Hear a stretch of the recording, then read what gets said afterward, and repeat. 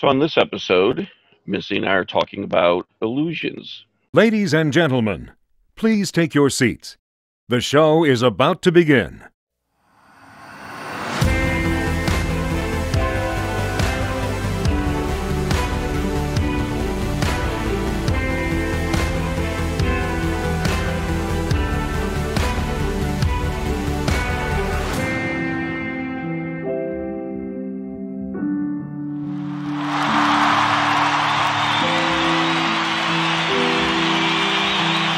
Everyone, to another episode of On Finding Peace. And I'm Chris, joined by my co-host Missy, and today we're going to be looking at illusions. This is the podcast where we talk about practical, everyday tips to finding our inner peace, finding our happiness, and what we can just do every day to do that. So, jumping right in, how are you doing, Missy? I see all Um, the nice palm trees I and know, right? sunshine. I'm outside for the first time because it started to get cool enough that I'm not sweating through everything that I own to be outside. But yeah, no, things are really good. A lot of things are progressing in our lives, so that's good. I actually get to go pick up my niece tomorrow. So that's all coming to a head. And for those of you who don't know, my sister's daughter will be coming to live with me, and she's 12 years old. So we're super excited about that. How about you guys, Chris? Yeah. What's new with you? Well, got some stuff going on, and I do apologize for the helicopter. That's been circling overhead since we started, and I don't know why. Um, but no, a lot of good things going on, and have a new grandbaby, and one of my kids has moved closer to where I am, so it's all good stuff when it comes to being with family and being close to family. So really excited about all Absolutely. that. That's awesome. So excited to hear about it. So Yeah. before we got on this call, you started to mention some of the things that you talk to your clients about illusions. I was wondering if you might want to elaborate on that for our listeners. So I love this topic of illusions, and we're not going to be talking about magic illusions, but in a sense, Yeah. real illusions, if you can use the phrase real illusions. Um, no, I notice in my clients and myself, I mean, I'll admit to that, but how often we tend to think about our lives or our futures, and we tend to predict them in worse ways than what they are. Absolutely. So we tend to look at what's happening and not just look at it from the negative, but here's the illusion part. We imagine that it's even worse. Yeah. So it could be going pretty bad, but then we'll even make it worse. Or it's going fairly well, and then we'll make it worse. And I think So, that's the same thing I kind of share with my clients is that we're meaning making machines. Really all events are neutral in our lives, whether it's, my parents got a divorce, I had to file bankruptcy, whatever it is. And we make up the embarrassment, the ridicule, the sadness, we make that stuff up. It is our experience and we have that right. But at the same time, if you stay neutral on certain things, then you won't always have the illusion part of the story, right? yep. Well, and that's why I love when you look at the definition of mindfulness. When mindfulness talks about, looking at our feelings and what's happening around us non-judgmentally, Mm-hmm. so that we don't do exactly what you just said, that we just take it at face value, and then we can respond to that face value. And instead of creating this illusion of what, I think is going on, or, for the future, because we just don't know. Um, I have a recent client now who's going through a breakup, and that's something that they're lamenting on. Well, did the person ever mean what they told me? Right. And I have to remind them that all we can go on is the facts, and the fact is they said those things through the course of your relationship. So why are we going to assume any different? Because Yeah, we don't know. and you know, we have that tendency to take our past and predict our future, right? And so reliving the past over and over again, those are the stories that we kind of trudge forward with in the future. So what I would say, you know, also your client is that, you know, it at that point it probably was very well intended and you know honest, Yep, but you know, feelings change all the time. And so exactly. it's actually, you know, taking that into account, you can actually change the feelings that you have about your past stories to help you be in a better place in the future. Which again is part of that illusion of what gets in our way a lot when, you know, we then take that project that the future is going to be way worse. Oh yeah. Um, and that's one of the techniques in cognitive behavioral work that I use with the clients. And you know, anybody could do this on their own, but you know, I ask the question: so, what is the worst case scenario? You know, if Oh something were yeah. to happen in the future, what is the worst case? And then let's play that out. Yeah.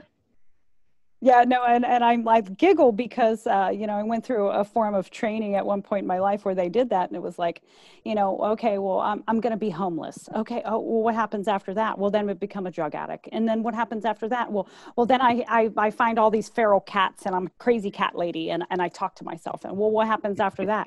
You know, and it's like it's funny because it's like you start to realize that in doing that, you are making up those illusions. You are making up what's really going to happen and trying to predict the outcome. And then you begin to laugh about it. And Hmm. so, you know, you take yourself a lot less seriously in doing things like that. So I love that you brought that up, Chris. I think that's a wonderful idea. And not a lot of people would probably find as much humor as I just did in it, but It you all know, depends on. yeah, I mean, that's what it's about. It's about, you know, having fun and figuring out a way to kind of break your thought pattern, you know, and interrupt Right. it. And one of the other parts of illusions, and I don't know if you would consider this the same or different, but you know, when I think of other illusions, are the things that trigger us also in life, you know, Mm, like the things that are yes. you know, well, that lady cut me off in traffic, or you know, I didn't like the way that man looked at me, or you know, whatever it is. But those are the things that, you know, those are also illusions. That's our ego, you know, trying to keep us safe, you know, stay in control, be right, and look good, you know, which ends up being none of those. We don't ever have control. We're not really right. We never look good Hmm. when we react on it. And you know, and definitely out of my comfort zone if I'm acting out, you know. So um you know, I like that we have two different ways to look at this, and how illusions really kind of can play out in our lives. Yeah. And I'm not saying that, you know, we need to get rid of our emotion side, No. but you know, we do need to also realize the difference between what is our emotion, our illusion, and the fact of what's really happening. And So I know perception is reality, but would you you know, would try you to take those out. would you say that the best way to kind of start to take baby steps towards that is through observing? Definitely through observing.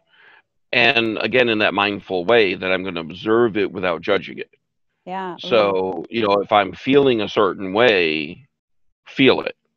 Don't try to look at that and say, well, this is right, wrong. Should I feel this? Shouldn't I? You do it. And then you can figure out, do I want to keep doing this? yeah. And then, you know, you can make changes based off of that. Or to look at that reality of what's going on minus the feeling and just sit with that. And Um, then you can figure out, what am I going to do next? I think also one of the things that when I'm observing, one of the best things that I do is question, how is this serving me? And if it is that I got ticked off, how is that serving me? Is it serving me that I'm aware of something that, is inside of me that needs to be healed? Or is it serving me by showing me that my ego's at this point in control? Or is it serving me to learn a higher lesson or elevate myself to a higher and better place? So living in the question through your observations is also, I think, something that I would recommend to anybody, because we don't always know what things are for. And the True. instincts and the guidance that we receive, I feel when you're in the question, you'll find the answer. Always in your experience, always in, either internally or externally, you'll always find the answer. hmm And we can't be afraid of those questions, especially the questions we don't yet have an answer to. Yeah. And that's what I think messes a lot of people up, because they're always saying to me, but I don't have an answer. I don't have an answer. Oh yeah, no. We want to know why. And yeah, we always want to know why. And sometimes my response is knowing why it doesn't matter. Yeah. But if you don't have an answer to your question just yet, Yeah. then sit with it. Yeah, be patient, for sure. I used to have a teacher that said, if you question why, you will never be satisfied. And as I started to, envelope my life around that, I'd start finding myself like, I was able to shrug things off a little easier. I was able to hmm be like, well, I don't know what this is for. There's no sense in questioning it, and it really does help kind of keep your mind quieter by just knowing that we don't always have the answers immediately when we want them. Right. And a lot of that goes into then just acceptance of our reality. Mm-hmm. That it just is. Now, that's not an excuse or a failure to say, well, I'm stuck. But what I'm just saying is that's where we need to start. Is this is what it is. This is what's happening, or my circumstance. Right. Now what do I need to do next? And the why question, I think, keeps us away from that, taking the action for the next step. Yeah. Because if I'm in a situation that's not healthy for me and I keep asking why, I'm not doing anything to get myself into a healthier situation, Yeah, for because sure. I'm stuck in trying to find the reason that I'm not in a healthy situation instead of working my way into the healthy situation. Right. And we always want to, as humans, we always want more, better, different. Right. So hmm in that, I find that we're not being present. We're not presencing ourselves to, where we're at. We're actually being either we're living in the past, or we're trying to predict the future. And so one thing I tell my clients is you can still be in the present and be forward thinking. You can still know what you want and not yet have it. Right. And as long as you focus on where you're going, then you'll have that, and you'll be able to, obtain whatever it is. Call it a goal, call it a hope, a wish, or whatever. But hmm I feel like those are the kind of things that have helped elevate me through my life. Is that's what gives you what to go after, what knowing what you want, because every subject is two subjects, right? It's the lack of and what you want. That's Abraham Hicks. Right. That's totally not me.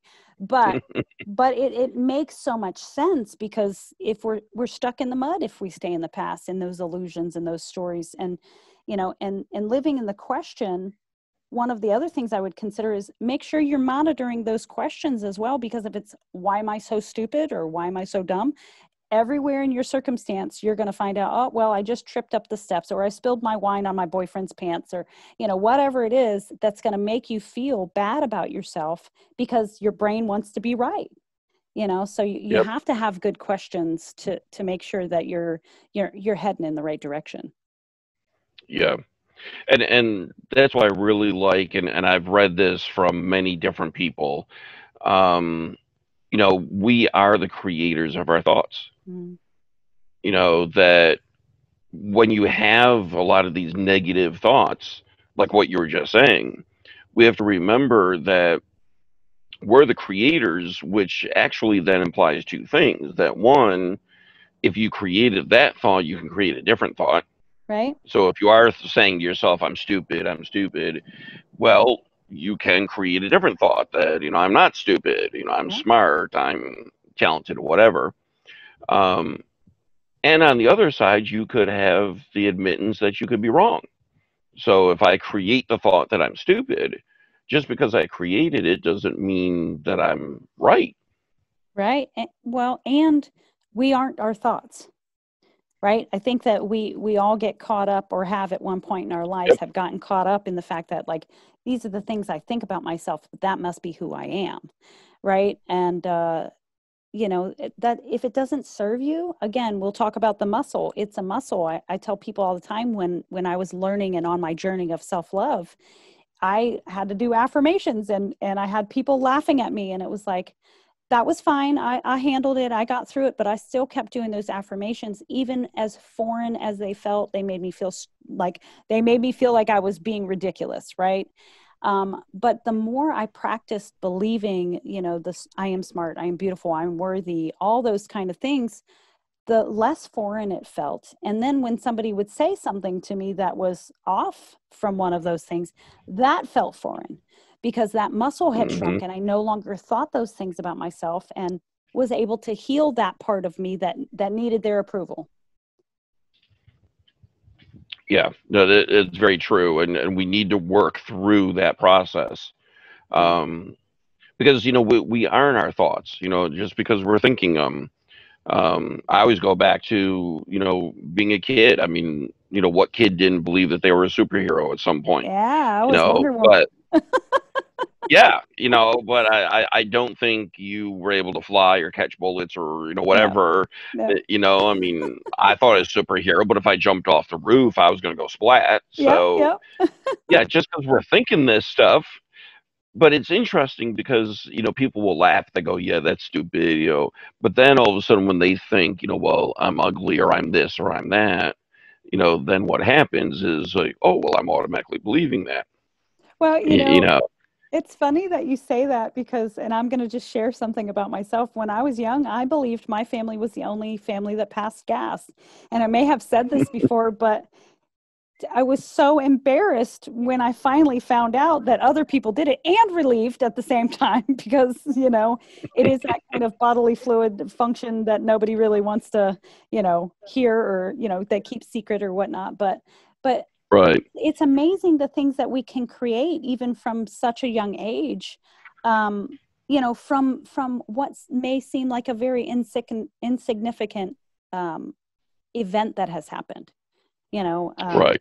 If I didn't get a doll when I was young, it was my sister's birthday and I didn't get a present when I was young, I ended up starting to get presents because I would bawl my eyes out, and what a spoiled rotten little thing. But at the same time, my parents wanted me to know I was loved, and to me, that's how they showed it. So Hmm. it's just amazing. And I would encourage everybody to start to question the beliefs that you hold, and whether they're for your highest and best good still. Exactly. And that's where I think it is important where we can sit back and look at these non-judgmentally to really come up with, what is the origin of this thought, Mm, and is there any credence to this thought? Which I think is very different than the why. We're not saying, well, why am I thinking this? right. I'm looking at it more of a learning aspect. So, So what's the origin so that maybe I can make some changes if I need to? so let me ask you this, Chris, because a lot of people have very traumatic experiences. They've Hmm. they've really created a lot around a certain event.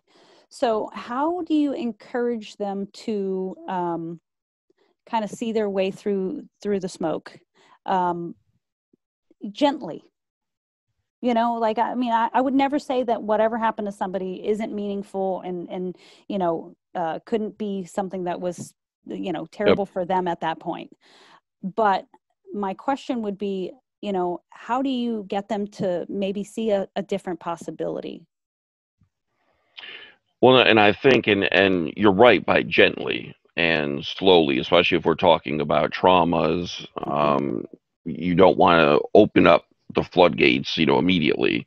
Um, but one of the things that I focus, and we keep saying this, but the non-judgmental piece, Yeah. because a lot of the trauma is the judgment that we're putting on the event that happened, Mm, to the person. And yeah. I'm not saying that's wrong, that's just what it is, Sure. so We're something happened humans. to me, I put a judgment on it, and now I'm feeling a certain way about it.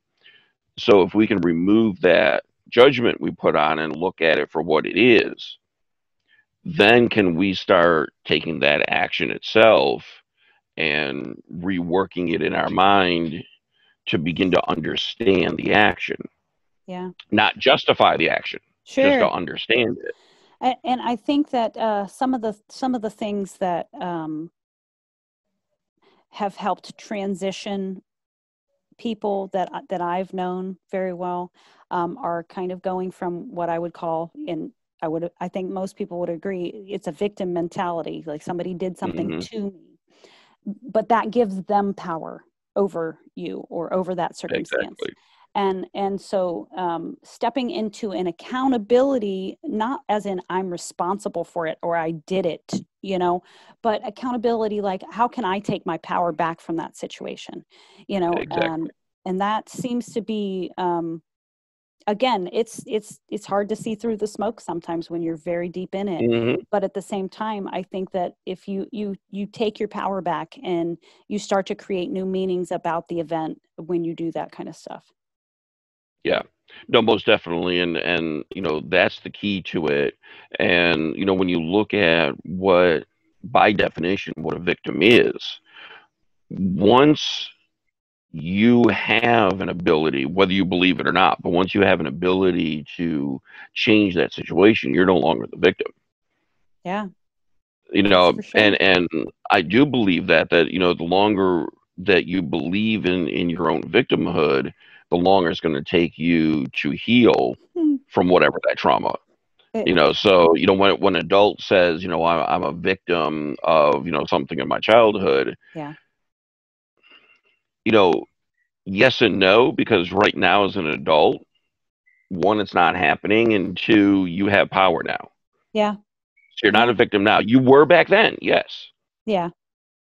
But see, if No, you I keep like saying you're that. a victim now, you know, then you get into this, well, I still have no control over it. I still have, but you do have control over now your thoughts about what happened to you from back then. Or you have the control over, am I going to forgive people, or am I going to, accept reality and move forward? Right.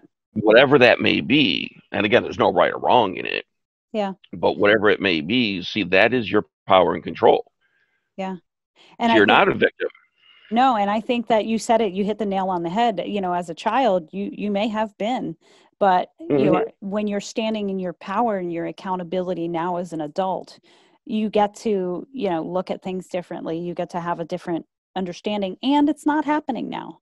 So since Right. thankfully it's not happening to you now and you have the ability to protect yourself, then, I don't want to say you can leave it in the past because it's always going to be your story, but Correct. at the same time, you can tell the story a different way. And that's the other thing that I think is very important is we never want to minimize what Never. happened in the past or say, well, I just want to forget it. Yeah. That's what happened makes us who we are today. Yeah. So what happened, and let's try to see what we can take from that and move forward. So yeah, I've always told my clients that we're not going to minimize anything or try to forget Yeah. anything. It's just we're going to hopefully look at it differently. And when things pop up, they're not going to be haunting you. They're just going to be there as, yeah, that happened. Yeah, that's a part of me. We have a saying in transformation in some of the courses that I've taken is the only way out is through. And Mm, so, these are feelings that likely most people have just like stuffed down in there for years and years and years. And exactly. you get to experience those, you get to let them out, you get them to free them, so that energy can move and so that trauma will be less for you. Um, again, never to minimize, but to allow it to just go, where it needs to go, and Hmm.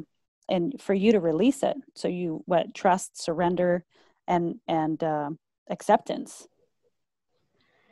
Yeah, whatever it is that you need to do to be healthy, because now, as an adult from a childhood trauma, as an adult, you now have that ability to be healthy. Mm. But it's in how you're going to reframe what happened to you back then. How do you reframe that now? So And that whole thing with that empowerment. yeah, absolutely. So I have a great idea, I think, for a listener challenge.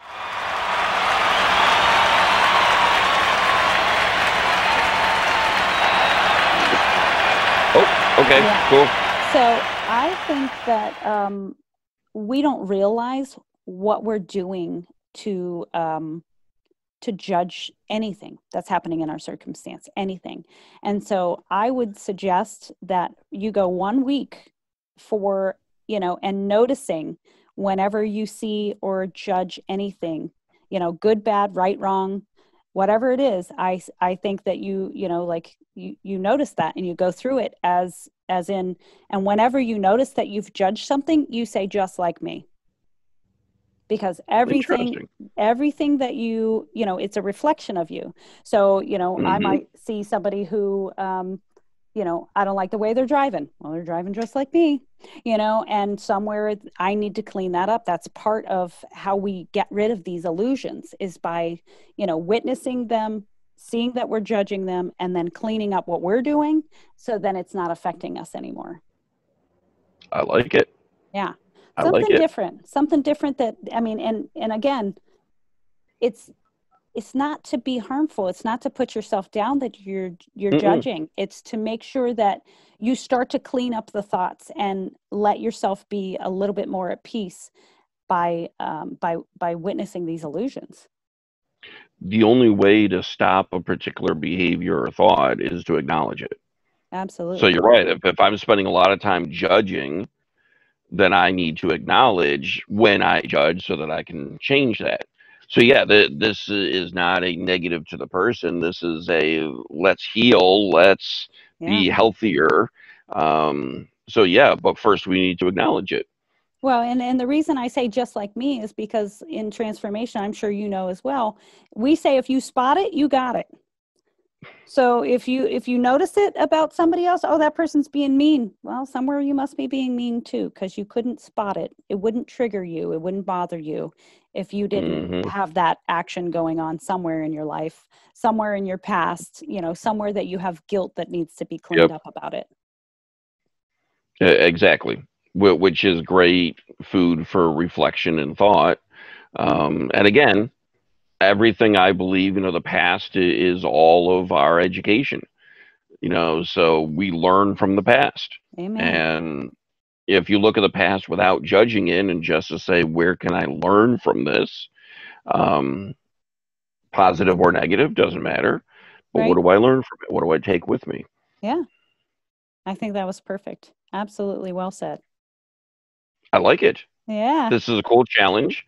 And, as always, we encourage everybody to, message us, use our social media and get on the websites and whatever. But, share with us and share with all the listeners, um, how you've worked that challenge, and then we can all learn from each other. Yeah, and hashtag on finding peace. If you have anything you guys want to hear from us, we would love to, do a subject or do a podcast based on the subjects that Mhm. you guys are choosing. Yep, most definitely.